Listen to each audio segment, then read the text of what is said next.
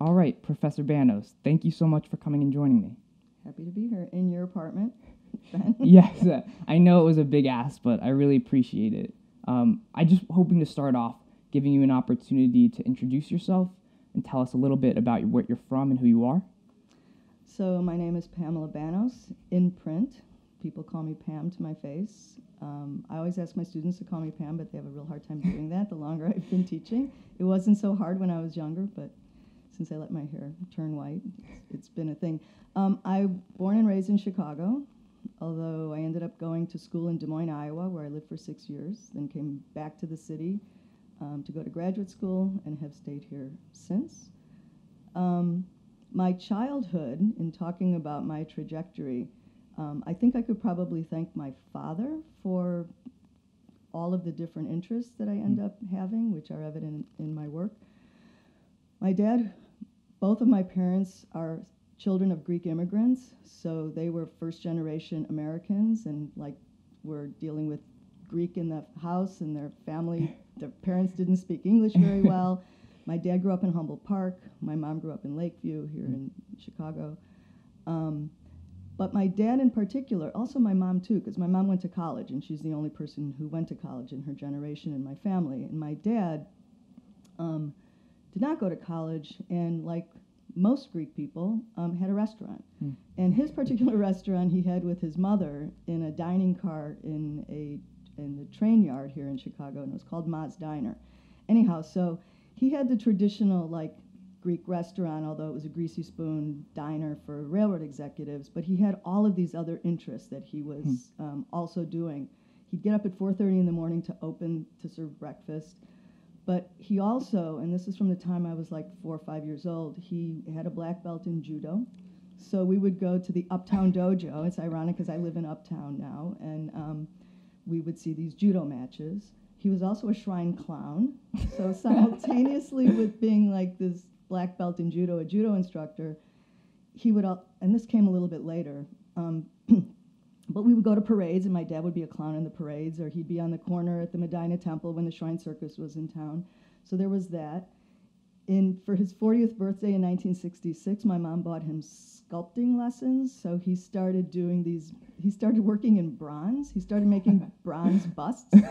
So he made 40 bronze busts. There's a bronze of me as a 10-year-old. Oh my God, no way. 10-year-old.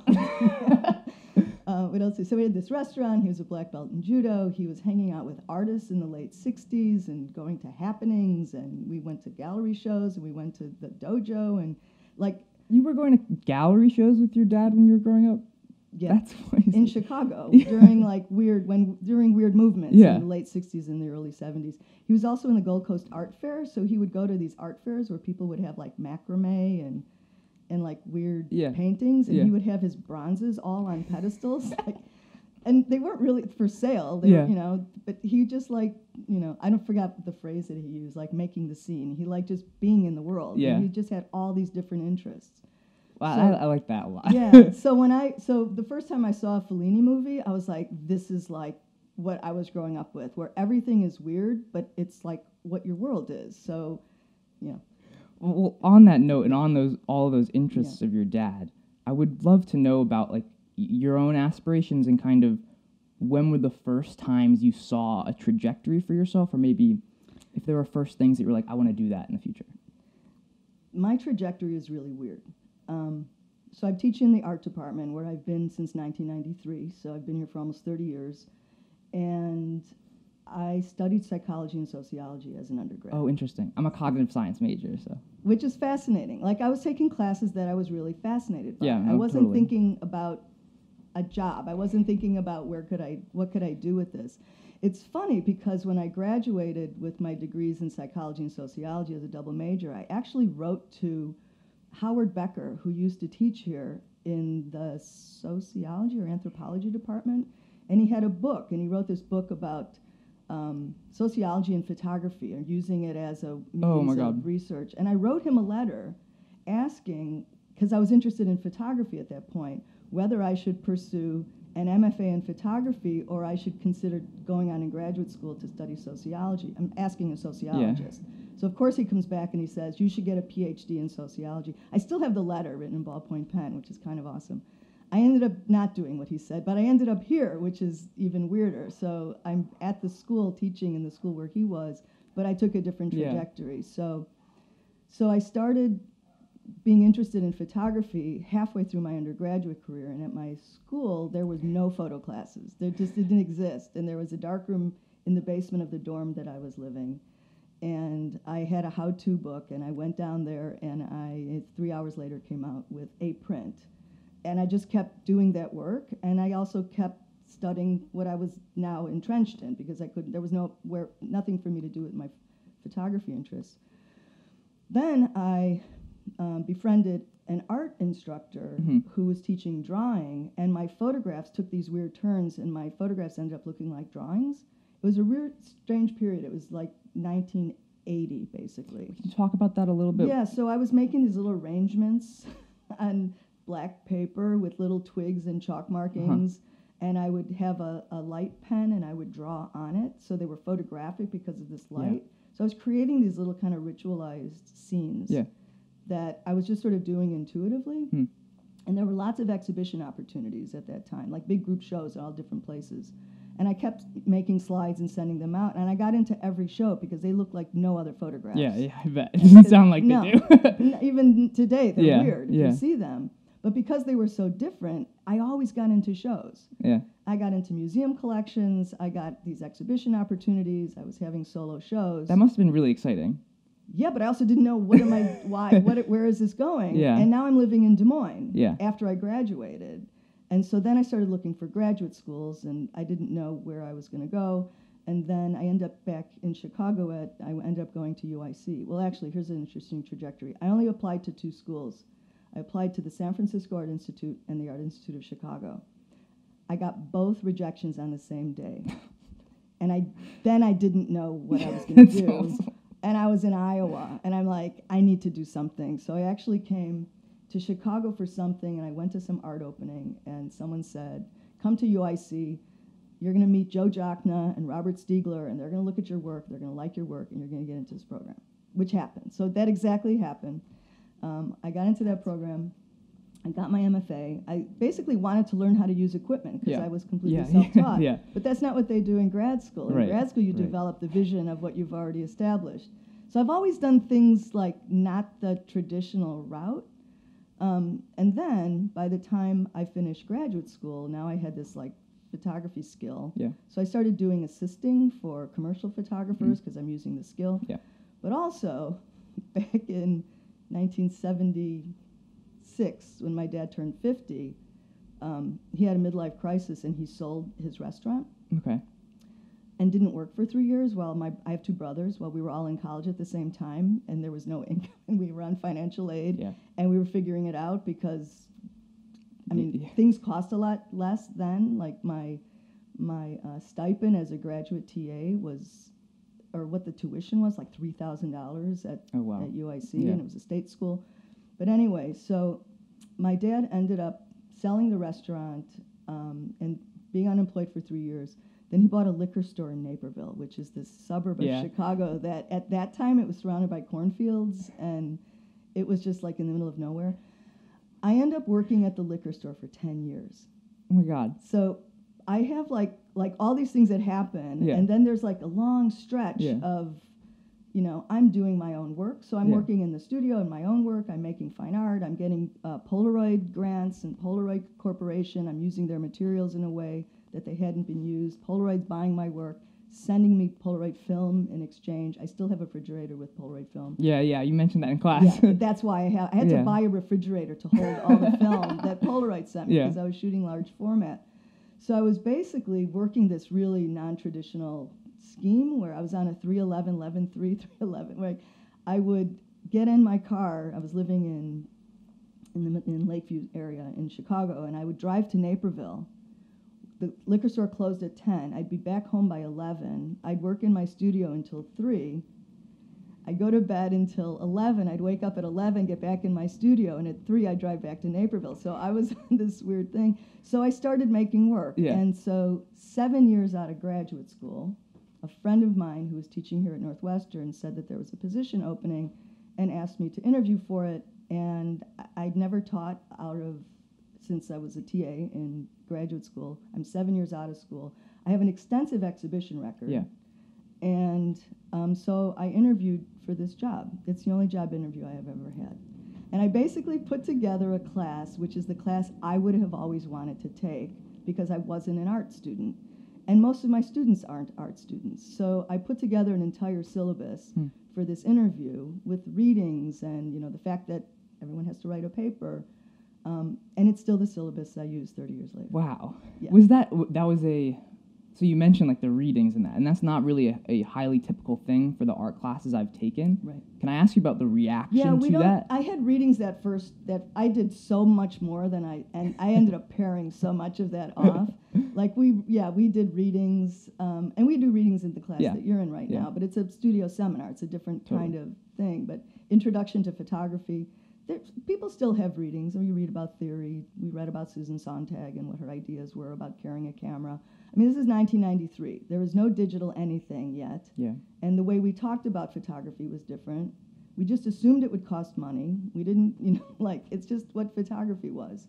So this is a great transition. I really would love to talk about the class that I'm taking with you right now. It's called Time and the Invisible. And I've been really interested, I mentioned this to you, in how professors let their own work inform the curriculum that they put forward. So can you tell me about how time became a fundamental element to your practice? Well, photography is time and space, and I think it became more obvious to me because I've been teaching the same class for almost 30 years now. Yeah. I think next year will be my 30th year. So I have all these records of, the time that has passed. I'm still in pretty close contact with a lot of my class from 1994. It was I was a young teacher. Yeah. It was new, it was fresh. They were very excited, and they did really great work. And they're all like 45 years old now, which is so strange. And so, a lot of times I'll talk about on the first day that everybody in the room looks the same, and every year I'm a year older. So I say I've spent my whole entire adult life with 20-year-olds. Yeah. And I keep getting older. You're all the same. The conversations changed with technology. Yeah. Those students are 45 years old. So I'm always interested in that as I'm on my own trajectory. And in the way that my art practice veered, I became really interested in history of a certain place and the passage of time. Specifically on the topic of Time and the Invisible, I wanted to ask you about 8th and 14th and Vivian Meyer. Could you explain a little bit about those projects? Because they're absolutely fascinating to me. Just to touch on them. Basically, you created, for 8th and 14th, it is this really amazing study of this block based on a photo that you bought on an eBay auction, that you never knew what these photos were going to look like. And which really relates to Vivian, this person whose life's work came out of a storage locker. I saw the graphic that you made for your book that kind of diagrams where all of that stuff went. I thought that was really awesome, and it really relates to time. But can you talk about those two pieces and how they relate to time? Sure. So 8th Avenue and 14th Street is a project that I did in 2003 where I had this box of glass negatives that I had acquired, and they were all views of New York and Brooklyn, because I saw the Bethesda Fountain in Central Park, which placed me there. And there's a street corner picture that I became obsessed over, literally. I spent a year in the photograph, and I ended up building a website around the photograph and every detail of the photograph that I was using to try to answer the two questions, which were, where was this picture taken, and when was it taken? And by the clues in the photograph, it's a real primitive website today, but there are these rollover links on the homepage that if you roll over them, it explains what that told me. So it started with, there's a flag on 2 blocks away. So it's a street corner. It's 8th Avenue from 14th to 18th Street with the east side of the street visible. And 2 blocks in, there's a flag. And the first thing I did was I counted the stars, which brought me to within 8 years. And then I ended up looking at the shadows. I ended up seeing the puddles, so I knew it was red. I was looking at weather tables. I figured out it was an avenue based on the way the light went. They're actually working on railroad. They're doing something with the street railroad, which was another clue. And this is before Google had the kind of information that we had. There was Right. no Google Street View. There was no, we didn't have the resources that we had. This project today, there's already projects like this. You can find maps of New York now that where you roll over and you Totally. click on it, it brings up all the photographs that had ever been Yeah. taken. Or and even you can just upload time them. lapses of the entire Yeah. city. Yeah, which is what I'm interested in, Yeah, which yeah, I've learned totally. I was actually really Yeah. interested in. And also, just to back up Sure. with time and history, is that the work I was doing photographically, after I left these weird drawing things, and I went to graduate school, and I started thinking also about the history of photography, I was doing collages where I was using like a found element, like a found photograph or a postcard, and making an original photograph to having conversation with it. And I presented them together, and then they started merging. And then but I was always using found material Right. in relation with my own work. So there was always this kind of looking back as I was presenting some new information. So what the 8th Avenue 14th Street project opened up is using the archive, and specifically Sure. the New York Times archive, where I did keyword searches for 8th Avenue and 14th Street. I ended up going to the New York Public Library, where they have all these reverse phone directories, where I could look up every address in the street and find out the history of all the tenants who had ever Wow. lived there. So I built this sort of Yeah. sociological One of my history. favorite aspects about it is being able to see the buildings and everybody that was in each. That is just, oh my God, it blows my mind. Because I grew up somewhat in the area, so I recognize the scenery, and like just looking through that, seeing all these different like company names, because you see the development of these cities over time. It's very hard to get a grasp of what it is. But I thought you did such an awesome job of that. I intended to go back in 10 years and like revisit it. That's a great because idea. all the tenants are different now. Yeah. And there was one, I don't know if it was a Cuban restaurant or what type of Hispanic restaurant it was. It had been there for decades, and it just disappeared over the last 5 Oh years. no! Oh, that's a And shame. actually, Hurricane Sandy took the face off of one of the buildings, like literally the whole front fell off, and you could see like a dollhouse. All of the apartment. It was very strange. Yeah, that's. And it was one of the pictures in my project. Yeah. You know, and part of what I did with that project is I went there and I took street photographs. Yeah. I love of that the section people of it. and short video also. And then what I did was I made a brochure. I had my own opening. I did this completely by myself. There was no audience. I mean, I put it online, Yeah. and there's some implied audience, but I give talks about this, but it was anticlimactic when I finally put it online. But I made these brochures, like an exhibition opening, and I went back to the corner and I taped them all over the area of the visible Oh my area. God! And then I photographed people taking them off and read, because it said, I found this glass negative. It's the story. And you're standing in the area of the photograph. And I included thumbnails of all the street photographs that I took. So whoever was using that as a route became part of the project. That's amazing. And as they're reading it, they're actually realizing they are in the space of That's the amazing. photograph. That's so cool. God. So, wow. I really am interested in basically, like, I asked you this question when we were walking over there, if you had experience programming, because it was interesting to me that you made the decision to make it in this interactive way, especially like kind of the bleeding edge of this kind of project on the internet. What was that actually like for you, and why did you decide to do something like that was, it sounds like, pretty out of your element?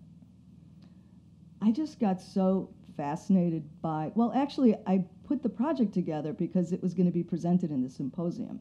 So I was co-organizer with Art History Department here at Northwestern of this symposium called the American Urban Photography Symposium. And all the speakers were art historians who were reading papers, and I wanted to present something. So that was there actually was an outlet for it. So I premiered the project by navigating through the site and playing the video and demonstrating it.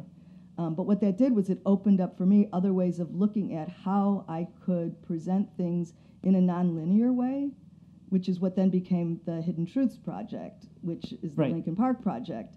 And what I learned is that in this way and no one was doing hyperlinks at this point.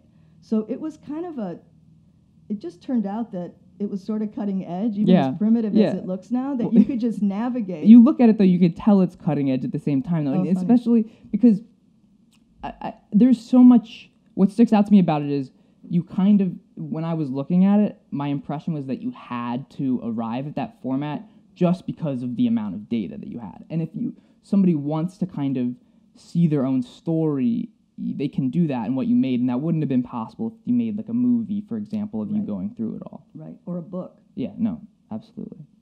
I wanted to talk a little bit about like your experience as a professor. I know you mentioned like your class of 1994. I can't even tell you how interesting that is to me. I would love to know, first and foremost, like after kind of your tenure of doing this, if you have really changed perception of people based on just like seeing young people grow up these year after year after year. Change perception of my students? Yeah, or do you look at people differently after having spent all these years teaching and like helping grow young people? Actually, that's funny because I was having this conversation with somebody. I was completely average as a student.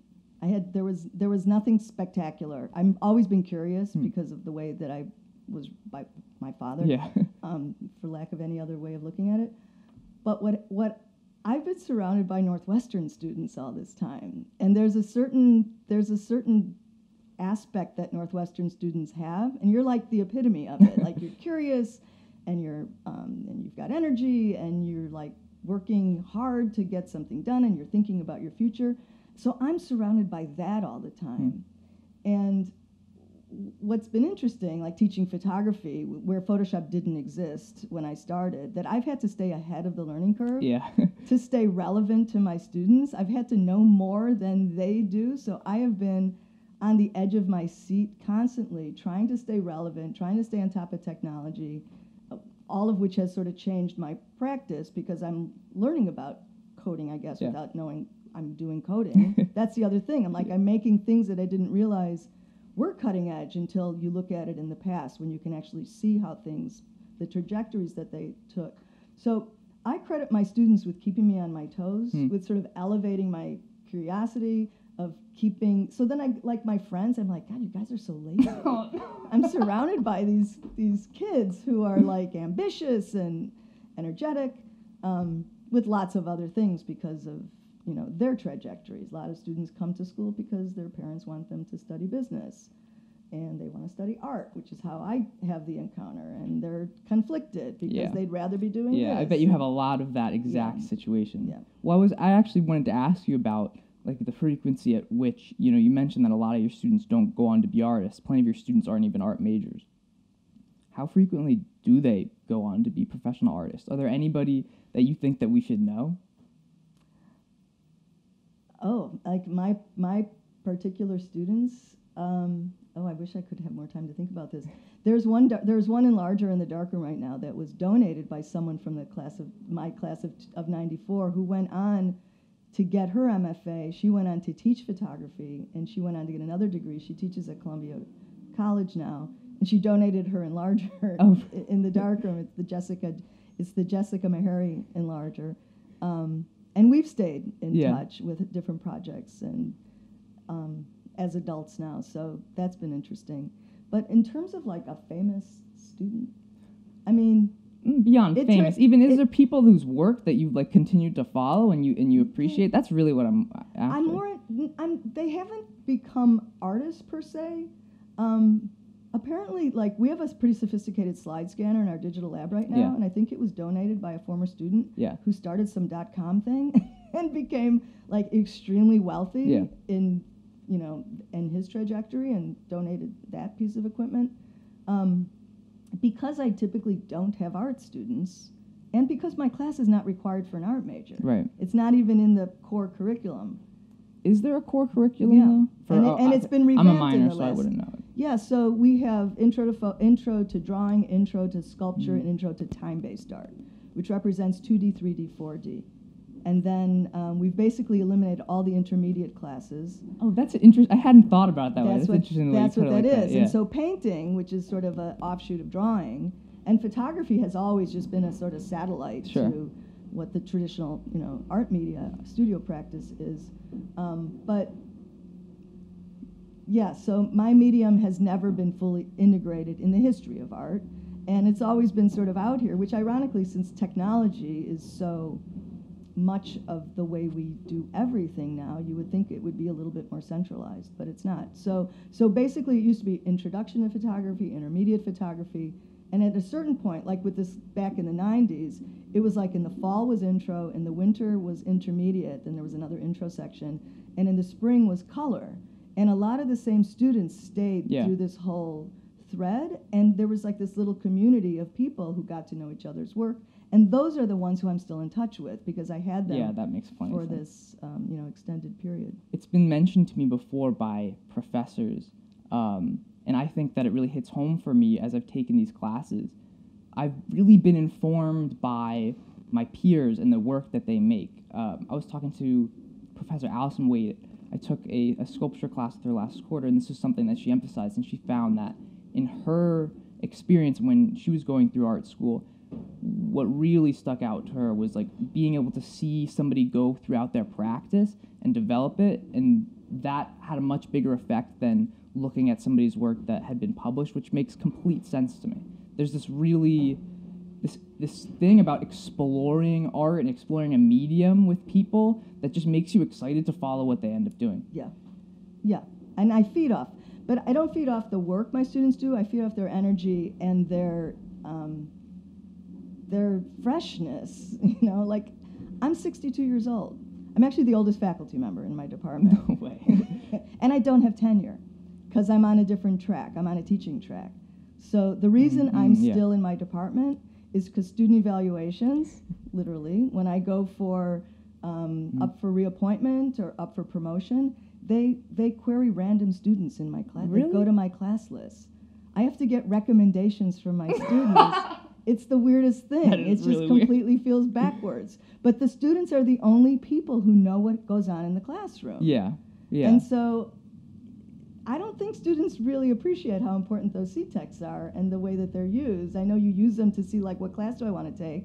And you only see the extremes. This class sucked, and this is, like, the best thing that ever happened to me. Like, simultaneously. You'll see that that's in the so same class.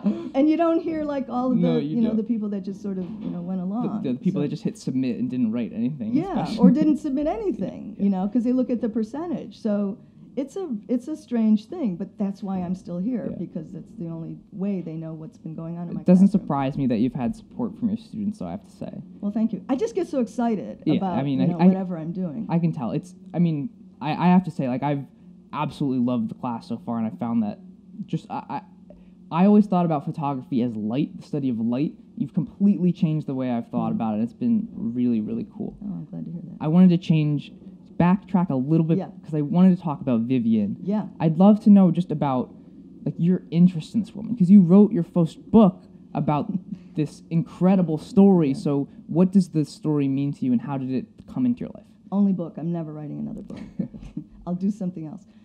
So this is interesting because the way I got involved in the Vivian Maier story is through a television station that came to Northwestern's media relations department looking for an expert, because that's what they do. And there's we all have our little biographies of what we're good at, and if someone's looking for a soundbite. So they came to the chair of my department, who at that time was Lane Relier, looking for somebody to comment on the critique of Vivian Maier, that her work was derivative of other photographers of her contemporaries, that she was a copycat.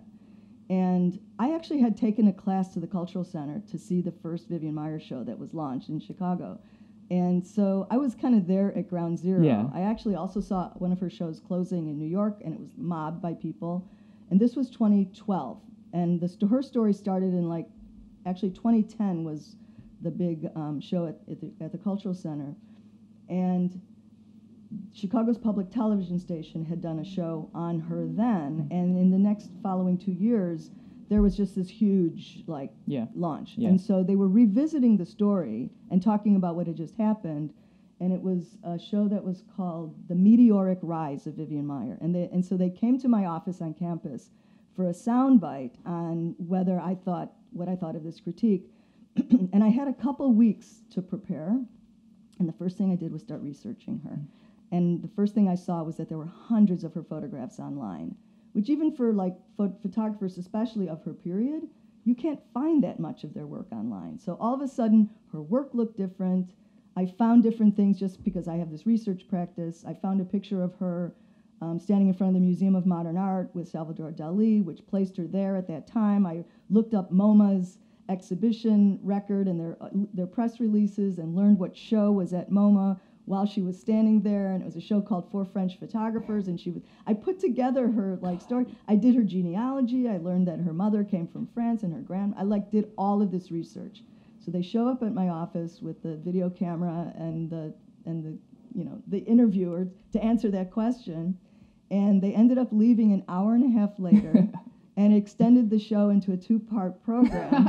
And the second part was called Searching for Vivian Maier, not Finding Vivian Maier, which was the movie. So on that program, I demonstrated my research. So I had printed out this map of Manhattan. I started plotting her photographs on the map. I'm starting to follow in her footsteps to understand the way that she's thinking and how she's working. And I'm talking about her as a photographer, which is, up to that point, she was the mysterious nanny. Yeah. And nobody could believe that she had this photo practice. And I'm like, I don't find it unusual that she didn't show her pictures to anybody. I don't find it unusual that she did this her whole life.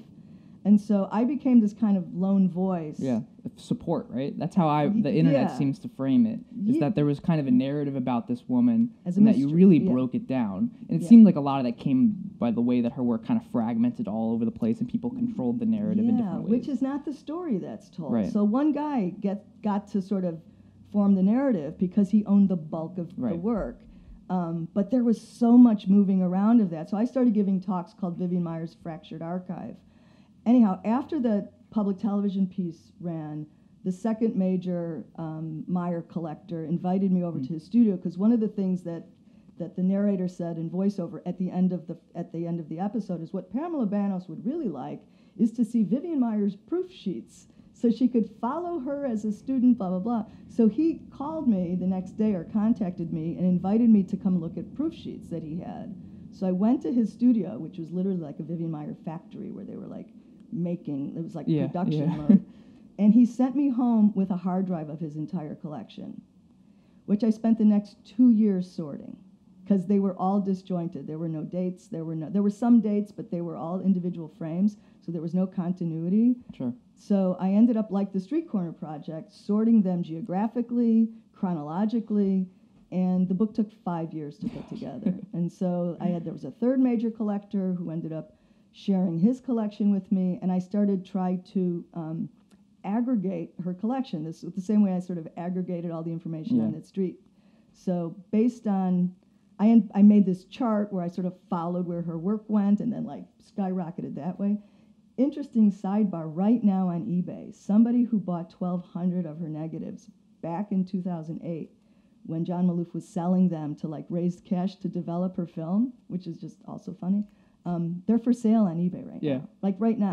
A guy who's had them for 13 years has them online. There's nothing you can do with them because the story just went haywire. Yeah. Because nobody had the right to publish in the first place, which is also part of the book that I wrote. The behind the scenes, how did this happen? How did she become the mystery? Who gets to tell her story? And I asked all these hard questions. So it was a tough journey, that one. I'm really fascinated. I asked you when we were on our way, like I said, about why you don't really talk about your work in your class, especially because all this seems so hyper relevant to what we do. And honestly, a lot of it seems like a next step on a lot of the work you talk about. There was a great piece that you showed us in which a photographer kind of modified the flash on their camera to work with their phone to sync up with all of these Tumblr or Flickr pictures from the internet, where essentially what it would create is this scene in which dots of light were placed where different people had taken pictures on the internet. And it really seems highly related in terms of this way you're tracking where people. So why didn't you tell us about your amazing work that's so related to what we're doing? I don't know. I feel uncomfortable talking about my own self. Yeah. I mean, I give talks and people come to listen to me. Kind of a different thing, though, I would imagine. Yeah. Well, they're coming to. Yeah, exactly. Or if I gave a ton of Vivian Maier talks before and after the book, and actually they weren't interested in me; they were interested in her. Yeah. And so. My projects, when they're relevant, I actually did show my work in the very first in the very first PowerPoint that I did, I showed taking pictures out of the same window repeatedly. Oh yeah. But it was for my own Yeah, enjoyment. yeah. And you kind of said that. You're and like, I made the video of my hair growing over a year and a half of teaching these remote classes for my own enjoyment. And that's relevant to it is relevant, and that is your work. That's a good point. Yeah. But it's not what you kind of Right. represent yourself as. So I guess that's Right. really the question: is it really just because you're not that comfortable talking about your own work? It's not always that relevant. Like my introduction, my darkroom students will say, "What kind of photographs do you take?" Yeah. And it feels weird to say I haven't actually taken a photograph. That must feel really since weird. 2003 to, for exhibit. And I still, I want to stay relevant. I'm not a practicing photographer anymore in the sense that I was when I started teaching as a studio artist. My trajectory has taken me from, I did these web-based site-specific projects, or literally site-specific, like I did a project called Temporary Quarters about a building that's now Restoration Hardware down in the Gold Coast. That was and I was commissioned to do this at 90 years. It housed women studying in the arts. And I was down in the basement of it was called the Three Arts Club, and I copied the name of every woman who had ever stayed there for 90 years. And then I transposed them onto the wall of the room that was the library. It was this massive, and I made 90 photographs that represented each year and how many women could stay in the building, and I etched the year that they represented, and I hung those in this one room. And that was a year project. So I mentioned each of the projects when I come up with it that involves research, I give myself a deadline so that it's you kind of have to. Yeah, and because they just are so obsessive and they could just keep going. The Lincoln Park project, which we haven't talked about, was 15 months, and it's because I actually put historical markers in Lincoln Park telling the story that's reiterated on the website, and I actually give tours of the park through the Chicago History Museum. And I've just become... Do you do those regularly? I stopped doing them right before the pandemic because I'm I was steeped in the Vivian Maier story. Now I'm on to a different project. And the Vivian Maier project was 5 years, and it was exhausting, and it was really hard because there were people invested in me not telling that story. Oh, yeah. There's a whole seedy underbelly to the Vivian Maier story, as you might imagine. I do really want to get into what you're working on right now, because Yeah. it is really related to all of this, and it's when you first started talking about it, I was like, are you talking about Vivian? I'd love to hear, though, about this project. So there's another photographer who I'm interested in telling her story. And I told Vivian Maier's story through her photographs. Yeah. And I'm telling this other photographer, her name is Alice Austin, and she's a 19th century photographer. She was born in 1866. And it's an interesting sort of multi-layered story because it's about the house where she grew up in, which still stands on the bank of the Narrows. As you're entering New York Port, you can actually see the Manhattan skyline from her front porch. You can see Brooklyn right across the Narrows. The house has been there since 1690, apparently late 17th century. She lived there with her female partner for 50 years, so there's this queer history story that's in there also. And she's third generation that was there, and she ends up dying broke. She ends up literally dying. Well, she gets sent to the poorhouse and had sold off all of her possessions, and the Staten Island Historical Society had taken all of her negatives. She had these bulky glass negatives. And 6 months before she died, she was rediscovered by someone sorting through the negatives in the basement of the Staten Island Historical Society. And she was pulled out of the poorhouse. She was celebrated. Life magazine did a story about her. There was an Alice Austin Day. She dies 6 months later. So she gets evicted from her house in 1945. She dies in 1952, so her life sort of trails off. And this family who bought the house move in, and they live there for 10 years. They move out 1955. The house crumbles. It ends up being like a squatter place. There's pictures of it that it's really squalid and it kind of falls apart. And then it became sort of embraced again by the New York park system. And in 1985, 40 years later, it opens as the Alice Austin House Museum. And that year, someone from the family that moved in 1945 returns to the house with a box or boxes of hundreds of letters that were sent to Alice from 1883 to 1898. It's a real weird, it's 15 years. It's from when she's 17 to 32. And it's all the voices coming at her. So what I'm doing with this And meanwhile, the house had been restored back to the way it looked in her 1890s photographs, which is also really interesting because it had gone through all these permutations over the decades, and it was built in 1690, and it was her grandfather bought it in 1844. There's like all these different periods, and they renovated it back to the 1890s, where the bulk of her work that we know about is. So what I'm doing with this information is a podcast series where I have enlisted Northwestern theater students to read from these letters, all of which I've transcribed, another obsessive thing. So I transcribed these hundreds of letters. They've read them all, so I've got the database of all the voices with the letters, and I'm narrating this piece about Alice Austen through the letters that were written to her. So we never hear her voice, but we learn about her through the things, and we learn about the culture, and we learn about her interests.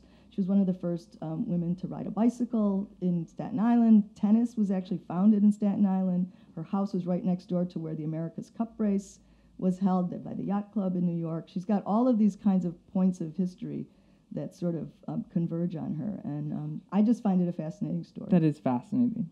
I'm really curious, what does that mean, both of these stories, both of these photographers, how does that make you think about like who an artist is and what it means to like make meaningful work? It's a mindset. It's the way those two particular women lived their life, and they're amazingly similar, actually. The most important way is that they were both hoarders. Like literally, like classic hoarders of stacks of newspaper, which is weird because Alice Austen's room in 1945 was described as having newspaper stacked to the ceiling, which is also how Vivian Meyer's rooms were described, and she actually lost her job because there were too many newspapers. Like, I don't know what newspapers and hoard, but they also then saved all their correspondence, they saved all their negatives, they saved things which give us their history. So by their personalities of being hoarders, which is what a photographer is. Like, you're collecting and saving the images, the things that you're seeing, basically. It sounds like they kind of shared like a level of consciousness about their experience and like the value of that, maybe even. Well, or they were more antisocial because and in Alice Austen's case, she's carrying like glass plate negative cameras and tripods along. I actually, Vivian's camera is a, I'm going to mispronounce this, a Rolei viewfinder, is that correct? Rolleiflex. I got a Rollie for this class, like a Rollie 35. So when I saw that, I was like, that's so funny. It's from like 1970 or something like that. But it's a 35 millimeter. Yeah, it's this little guy. Yeah, she was using a 20. Yeah, I saw the pictures of her in the mirror. I could recognize that it was different, but I just thought that was crazy, and it just made me think about these like connections in time. You know, I bought this camera off the internet that had been floating around for decades and decades. And I'm interested in that. I mean, I've always collected things for that same kind of reason, and I've had weird collections when I was in grade school. I collected hats, but not just like caps. I had like a fireman's hat, and I had a beaverskin top hat, and I had like a Chicago Crossing Guards hat, like, and I had them hanging in my bedroom in the house where I grew up, which is still there. Like a real fireman's hat? Oh. Yeah, and then I was like, oh my God, the life, like. And it was a worn fireman. Yeah, that's really interesting. And they're all in my bedroom. And it was like all these, and it didn't really occur to me that all these people are in my bedroom. Yeah. Yeah. I mean, it didn't occur to me till later. And I think if it had occurred to me, they'd have been down immediately because it's really creepy, actually. I really want to get into a little bit of your relationship to Chicago. I really like talking about that, and I think that you're a great person to ask about that. Especially in seeing some of these projects that you worked on. So I'd love just to hear about what the city means to you, and especially how that relationship has developed as you've studied it. Oh, that's interesting. Yeah, I mean, like I said, my dad grew up in Humboldt Park, and my mom grew up in Lakeview, and I'm living in Uptown, which was where his dojo was when I was a child, which was a horrible neighborhood then, and it's not a great neighborhood now. And then Lincoln Park, because I did this other project that we haven't talked about, where I drilled into the history of the park, which is like what Chicago's famous for, this park on the water. You mentioned to me earlier where you really discovered the cemetery that was kind of in this place at one point in time. Yeah, so that project came right after 8th and 14th Street, and because I found the Chicago Tribune put their archive online, and I started noodling around, and with with searching for things, and there's a tomb in the park. And what happened is that I searched Couch Tomb, or I searched Lincoln Park Cemetery, and the way that this ProQuest site works is that whenever those words show up together in an article, you get the article back. And since the newspaper had just gone online, I'm reading these articles for the first time. And what I wanted to know in that project was, how did we lose the history of this park? Where did we, why do we not know what happened here, and why isn't it obvious? And so I was reading the story of the cemetery in real time, starting in 1858. And I basically put the story together, found these documents, like all these weird things, like all the Chicago Park District archive, including like the minutes to the Lincoln Park commissioners, they found in a sub-basement underneath Soldier Field in the 1980s. The Chicago City Council files were found after the Freedom of Information Act in 1980-something. They found them in a warehouse on the south side, like the actual crate with all the original documents that were then scanned and put in chronological order. So I found all the primary documents, and I put back the history together, and I plotted out the cemetery grounds on Lincoln Park, and then finally asserted, which is why this made news, that they left 30,000 graves behind in the park, including 3,000 Confederate soldiers who are buried under the baseball diamonds, which have been there since the founding of baseball, and the grounds that they can't do anything with because it's still a graveyard, and it's still in that state because there's been no plumbing. So I made this rollover map, So as I'm reading articles that combine Lincoln Park and cemetery, the reason they come together is because they found evidence of the cemetery in Lincoln Park. So I made this map, and every time I found it, they would describe by the water fountain by the South Field House. So I put a yellow dot on that spot. And I started from reading these articles, sort of peppering the map with these dots. And then south of the southern border was the Catholic cemetery, which is private, and actually the Cardinal's Mansion is still there, that was built in 1885. It's the most expensive piece of real estate in all of Chicago. And there's a ton of graves. All the houses were built without basements there.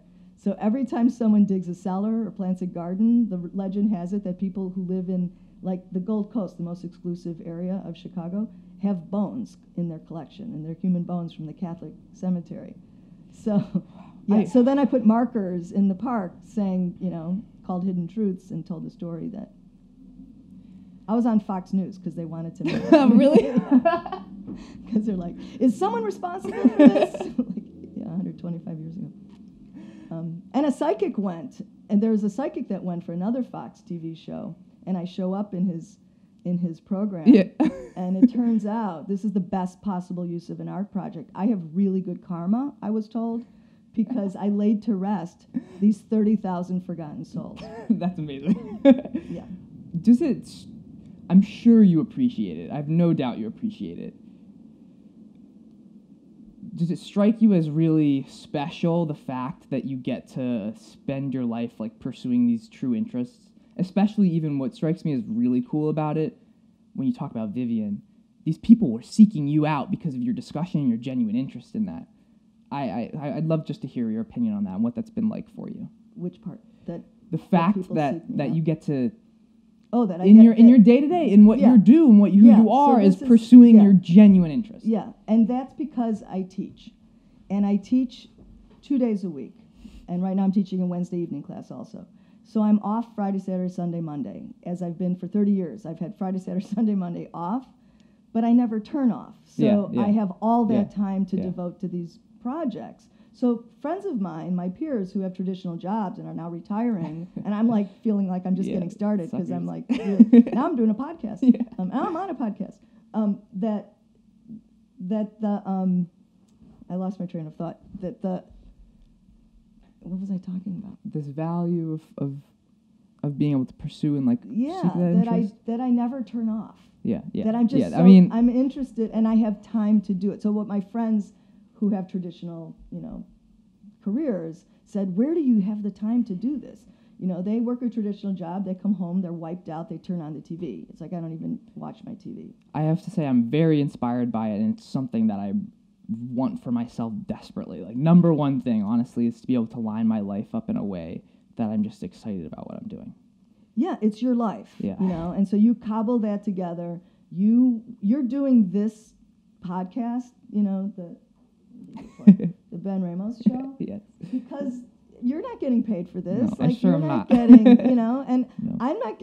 That's the other thing. Like my relatives are like, "Who's paying you to do this?" I'm like, "I'm lucky. I have a job, that I have a salary, that I can do this." Like, I didn't get paid to make a website. Yeah. That I didn't get.